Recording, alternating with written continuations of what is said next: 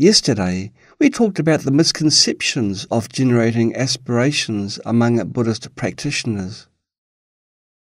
In Chapter 2, we discussed regressing to samsaric minds after generating aspirations. It means that in the beginning we may believe that we have generated bodhicitta. Unfortunately, somehow, most people deviate from their initial aspirations while carrying out their mission.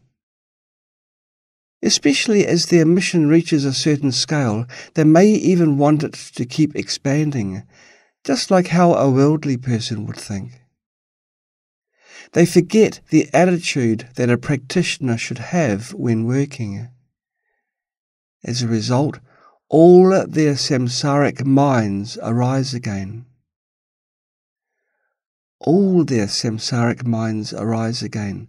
This is terrible.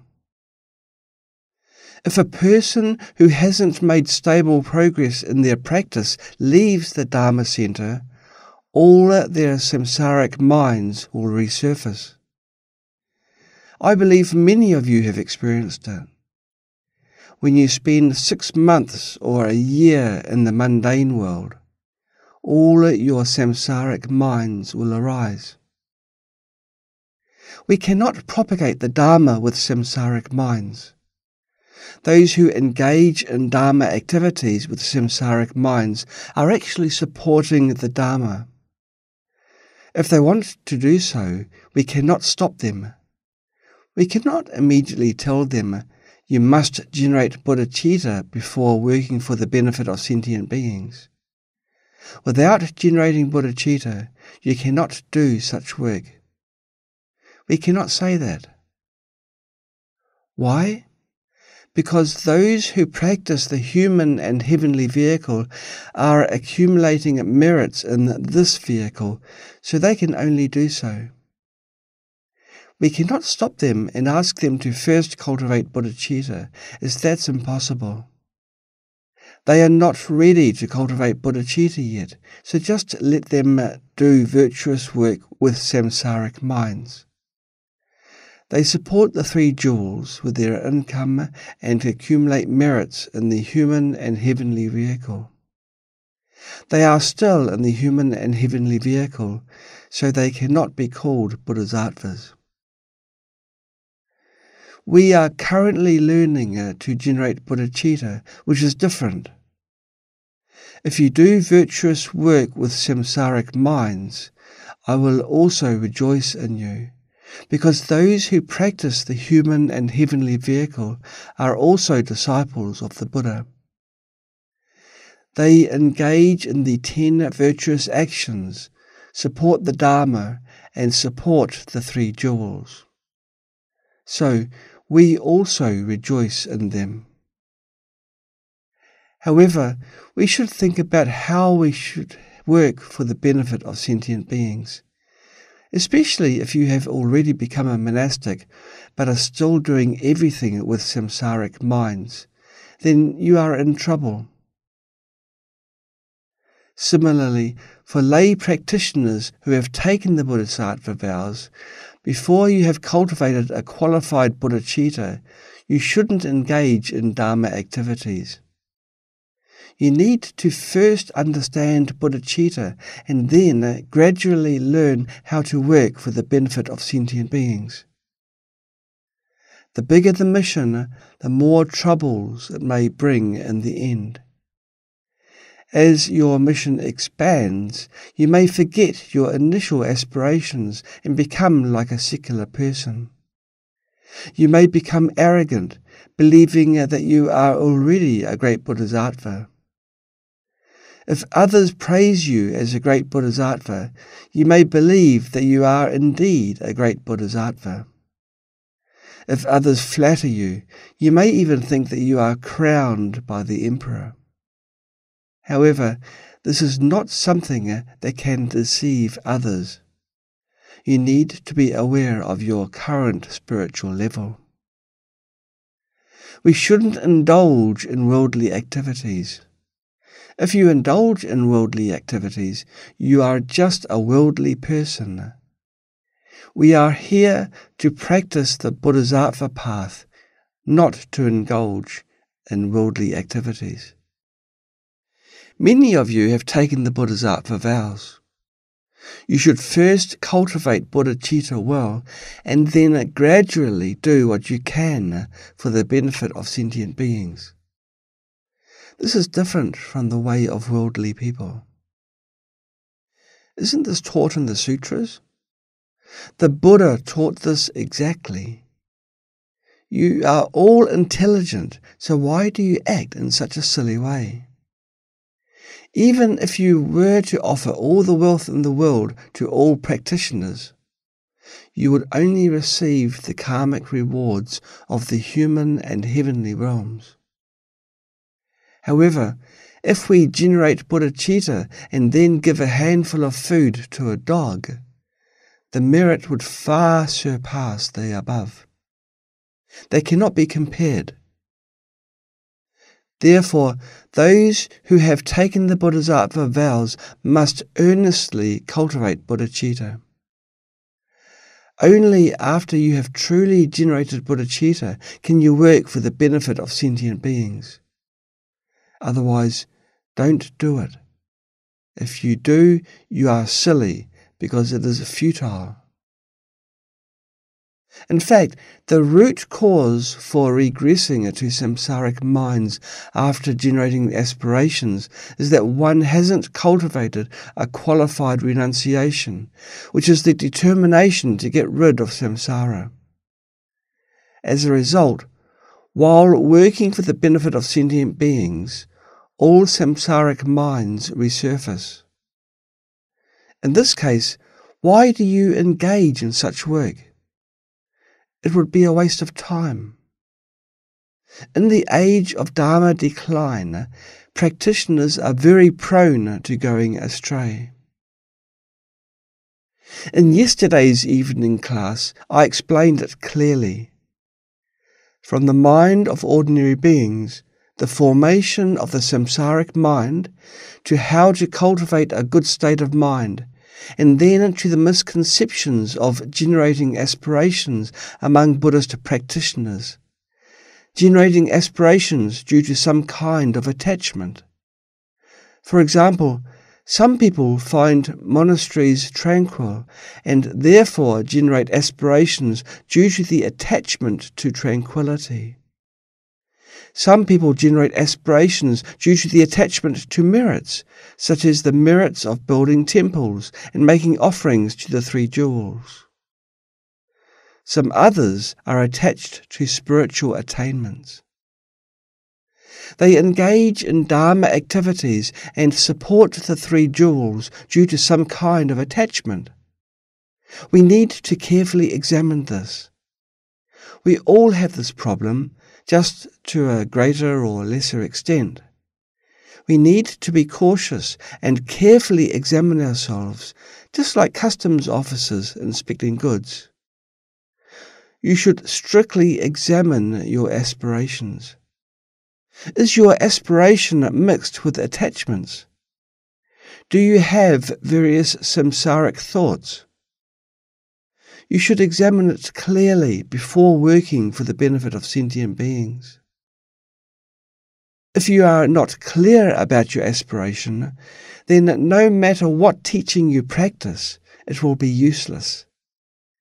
Even if you claim to practice various advanced teachings, you are just boasting, and it's useless. You should be aware of your own status. If you have truly generated bodhicitta, the devas and nagas will naturally support you. I promise that if you have truly generated bodhicitta, the devas and nagas will push you to engage in Dharma activities. Even if you don't want to, you have to do so. The Dharma protectors will naturally push you to start your mission. Therefore, don't rush to engage in Dharma activities. Many great masters in the past only started propagating the Dharma late in their lives. Why? Because prior to that, the conditions were not ripe. They followed the causes and conditions without clinging to them. You should diligently engage in spiritual practice, read the sutras that you should read, practice the teachings that you should practice, and do what you should do every day. As long as you are a monastic today, you should do what you are supposed to do today. Some of you, despite having become monastics, don't do what you are supposed to do, but instead spend your days aimlessly. What are you doing? You might serve as construction workers or bosses. In the Buddhist community, we don't need bosses. Shakyamuni Buddha is our leader. We are all equal.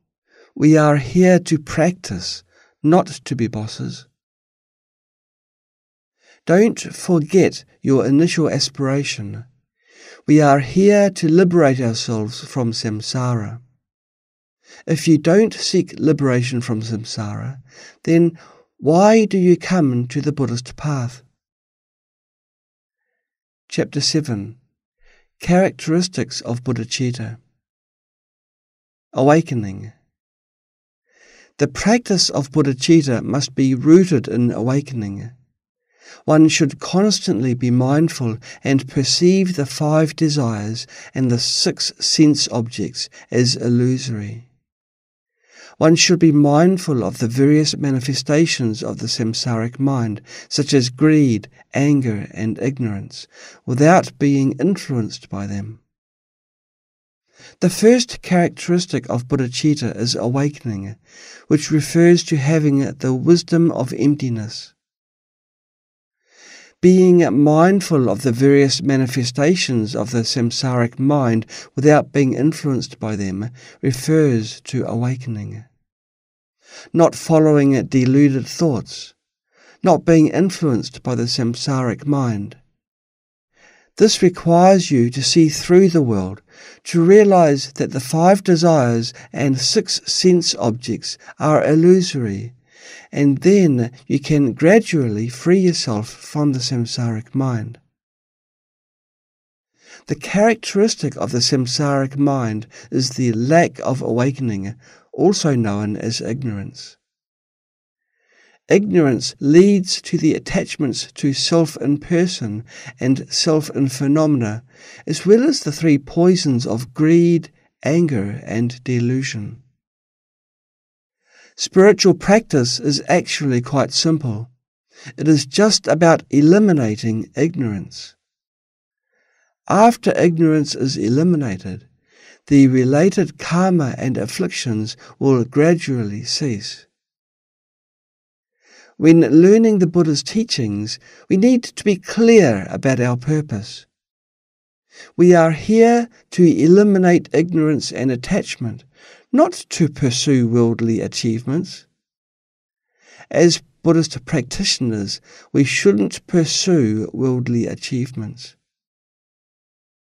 For instance, if you think, I want to become a great master, build a grand temple, and guide sentient beings, you might be pursuing worldly achievements. It may sound like guiding sentient beings, but is this your real intention? I guess you want to be in a position of power? We are here to seek liberation, not to seek a position of power. We should pursue liberation. Amitabha Buddha has planted many lotus flowers in the Pure Land, waiting for you to go there. We should go there instead of staying in the mundane world where there is a risk of engaging in negative activities. It's safer to go to the Pure Land. Some great Bodhisattvas say they will not go to the Pure Land, and we certainly rejoice in them. If you have that certainty, that's great. Or, if you go to the Western Pure Land, sign up, catch a glimpse of Amitabha Buddha, and then return. That's also fine. After you see Amitabha Buddha, you will be different. Anyway, I encourage you to go to the Pure Land. Of course, some people have already attained enlightenment, so it doesn't matter if they go to the Pure Land or not. If you have truly attained enlightenment, then you don't need to go there and waste the cost of the trip, as it takes time to go there and then come back. Even if the ticket is free, the round trip still takes time. If you have that much time, you can guide more people to the Pure Land. You can see Amitabha Buddha right here, without bothering to go to the Pure Land. You can directly see Amitabha Buddha in the here and now. It's not that difficult. You should practice diligently. If you really have faith, you can see Amitabha Buddha. You don't need to wait until after death to see Amitabha Buddha, because by then it may be too late. You can first meet Amitabha Buddha, confirm your admission with him, which means knowing when you will be reborn there in advance.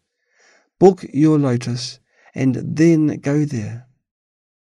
Otherwise, if you are not sure about your admission status and don't know where you will go after death, you will be in trouble. Therefore, we should prioritize our liberation from samsara and not engage in useless activities. Even if you were to build 10 temples, it would be useless. What is the point of building 10 temples? In your next life, you might become a guardian in the temple, guarding it for thousands of years, while others have already attained enlightenment in the Pure Land. Therefore, we should eliminate this habit to some extent. Being a Dharma protector is good. Lay people often start by praying to the Buddha, and after making money, they will feel grateful and support Dharma activities. In this process, they may develop the habit of being a Dharma protector. If they don't support Dharma activities, they will feel uncomfortable. It's good to support Dharma activities, but we should cultivate bodhicitta. We should be Dharma protectors who have attained enlightenment and developed great wisdom, protecting all sentient beings. Such Dharma protectors are different and advanced. Selflessness and altruism. If one can thoroughly see the illusory nature of self, the gap between oneself and others will disappear. Only by realizing non-self can we truly benefit others, and the practice of benefiting others can also continuously eliminate the attachment to self. The practice of benefiting others can eliminate the attachment to self. Although you may understand the principles of non-self, the habit of self-attachment is still deeply ingrained. By continuously benefiting others, the habit of self-attachment will gradually diminish, and the wisdom of non-self will be constant. By benefiting others, we can eliminate the habit of self-attachment. However, we need to first thoroughly see the truth of non-self and the illusory nature of self. This requires wisdom. Boundlessness.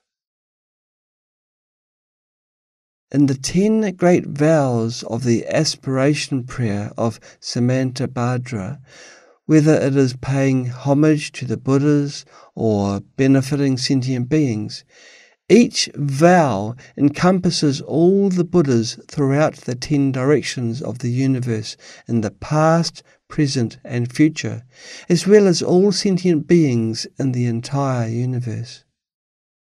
This fully illustrates the vastness and boundlessness of bodhicitta. Bodhicitta is boundless. Equanimity. The compassion of bodhisattvas is unconditional and universal. There are no conditions, nor differences between oneself and others, likes and dislikes, closeness and distance. Such compassion is based on the equality of oneself and others. This is not easy. It may be easy to talk about cultivating equanimity, but it is difficult to put it into practice. Awakening, selflessness, altruism, boundlessness, and equanimity are all characteristics of bodhicitta. Just reading these characteristics makes us feel ashamed. In terms of cultivating bodhicitta, we all fall short and have a long way to go. Freedom from the attachments to forms and attainments. Bodhicitta should be free from attachment to all forms. When generating the supreme bodhicitta, there is no attachment to forms. While practicing the bodhisattva path, we should also refrain from attachments, nor should we cling to the notion of attainment. Otherwise, our practice would be no different from the human and heavenly vehicle. Cultivating bodhicitta requires wisdom, selflessness, altruism, not seeking rewards, and being free from attachments or the notion of attainment. Otherwise, it would be the practice of the human and heavenly vehicle, which is another story. We often talk about this. We should differentiate between the practice of bodhicitta and the practice of the 10 virtuous actions.